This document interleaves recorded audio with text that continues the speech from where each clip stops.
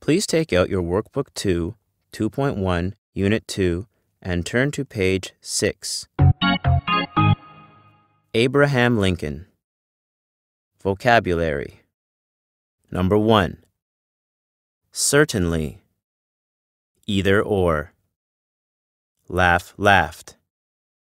Worst. Second. Number 2. United States of America. Country. President. My fault.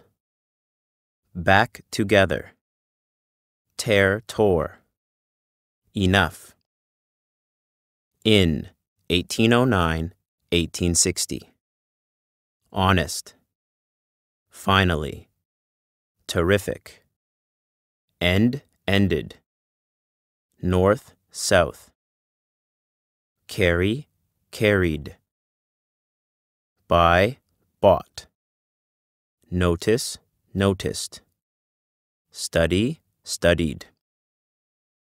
Elect, elected. Fight, fought. Theme words. Kentucky, Indiana, Illinois. Lawyer, law. Slavery, log cabin. Army, armies. Civil War. Wherever, whenever. Miss, Mr. In common with, the same with.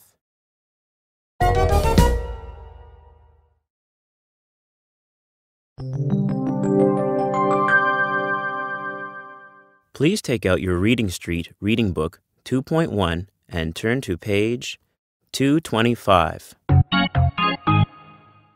Abraham Lincoln, written by Dolores Malone, illustrated by Stephen Costanza.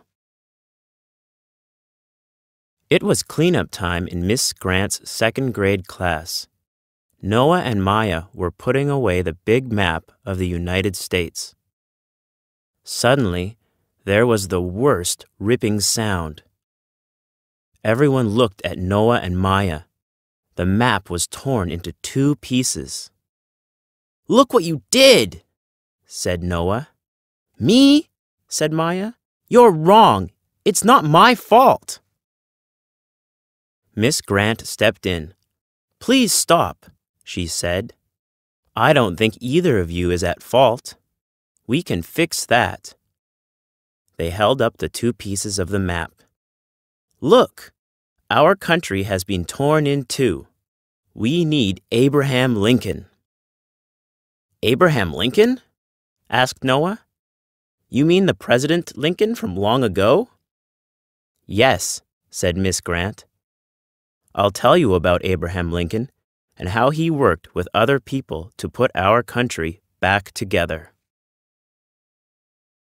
Abraham Lincoln was born on February 12, 1809, in Kentucky.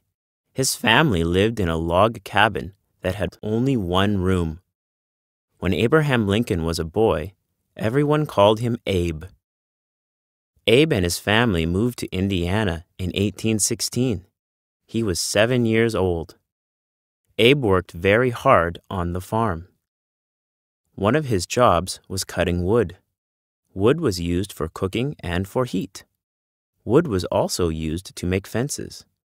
When Abe grabbed the handle of his axe, a big log soon became firewood or fence rails. Abe also plowed fields and planted corn. Young Abe carried a book with him wherever he went. Whenever he had time to rest, Abe took the book from his pocket and read. As a young man, Abe worked in a store in New Salem, Illinois. One day, a woman bought something in the store. After she left, Abe noticed that he hadn't given enough money back to the woman. Abe walked many miles to give her the money. When his friends heard this story, they called him Honest Abe. Abe loved to read, tell stories, and make people laugh. Abe studied hard and passed a test to become a lawyer.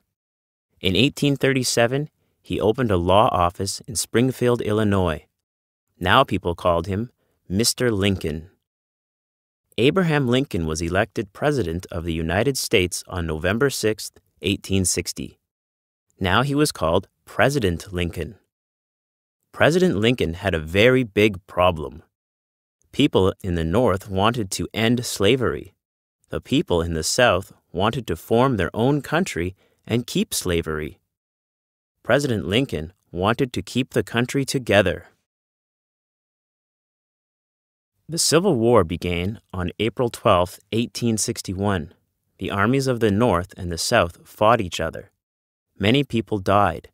President Lincoln had to find a way to stop the fighting. The Civil War finally ended on April 9, 1865. Abraham Lincoln worked very hard with many others to put our country back together. To this day, many people call Abraham Lincoln America's great president. 1809, Abraham Lincoln is born in Kentucky. 1816, young Abe and his family moved to Indiana. 1837, Lincoln opens his law office. 1860, Lincoln is elected President of the United States. 1861, the Civil War begins. 1865, the Civil War ends.